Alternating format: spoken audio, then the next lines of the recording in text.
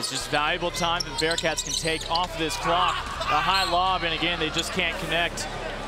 And this ball goes back over to the Cowboys, and well, Gatlin's coming up a little lame. The moment I went up, I just felt my knee come apart.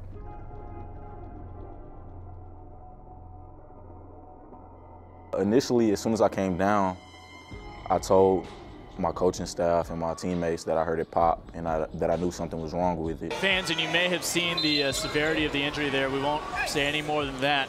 We'll wait for any official news from Sam Houston State if we get word, but certainly our thoughts with that young man. So I just kind of limped up to the training room. And back there, that's when I kind of broke down a little bit because I knew my season was over with. It was nearly 2 years ago DeMarcus Gatlin's basketball season came to a sudden end. Gatlin attempted a dunk, and as soon as he jumped, his kneecap broke. He began a rehab process that took last season away as well. I never maybe had doubt that he wouldn't do what it takes to get back on the court. I guess I just had more doubt in the physicality of it, of whether or not it would heal and whether or not the next surgery would take after having one. Did you ever have thoughts that you wouldn't play again? No.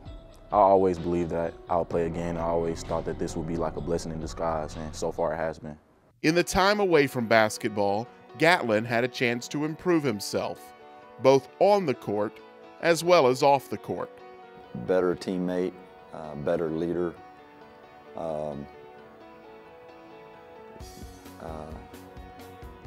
more coachable.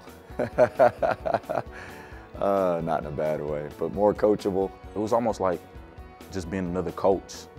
So I got to see things, you know, more from the X's and O's, from that side of the ball game. You know, you don't ever want someone to get hurt, but I think that sometimes things can turn out for the best, and maybe more than sometimes. I think a lot of times, or all the time, things turn out for the best. And I think sitting over there for a year and a half, he gave DeMarcus a little bit of a different perspective of the game. And so when I was doing therapy, I just told myself, you know, things will get better. It may not be perfect today, but tomorrow it might be a little bit better. On November 14th of this season, 644 days after suffering a devastating knee injury, Gatlin suited back up for the Cats, coming off the bench in the season opener against Austin College. What was that first game back like for you?